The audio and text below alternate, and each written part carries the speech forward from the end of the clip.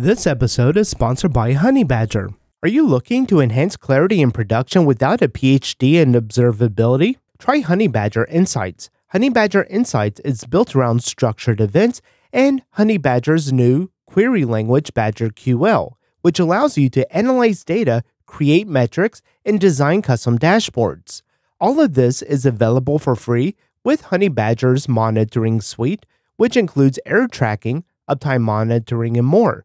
Explore your data in new ways with BadgerQL. It's pretty cool and simple. So give it a try today at honeybadger.io. That's honeybadger.io.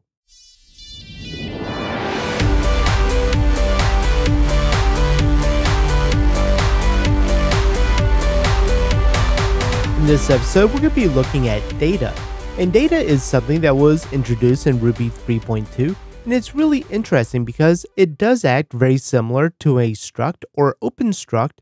However, in this case, a data object is immutable, meaning that it can't be changed. So as you're creating different objects with data, you're not going to be able to modify them like you would a struct. But they do have a lot of use cases that we're going to look at within this example. And because this is part of the Ruby standard library, it isn't specific to Rails. And there are several use cases for this. But again, the one thing you want to keep in mind is that it is immutable. So once you create an instance of the data object, the data cannot be modified. And so a couple of places where I would use this is number one, if I need any kind of persistent storage, then this may not be a good fit. However, if I am working with geographical coordinates and need to do some calculations on them, then this will have a couple of benefits because we are ensuring that the data is immutable and it'll be consistent throughout the calculations. Another time I would opt for something like this is if I am working with an API. Because the API response isn't going to change, we can load it into a data object so we're able to work with it more like a Ruby object instead of parsing out the JSON.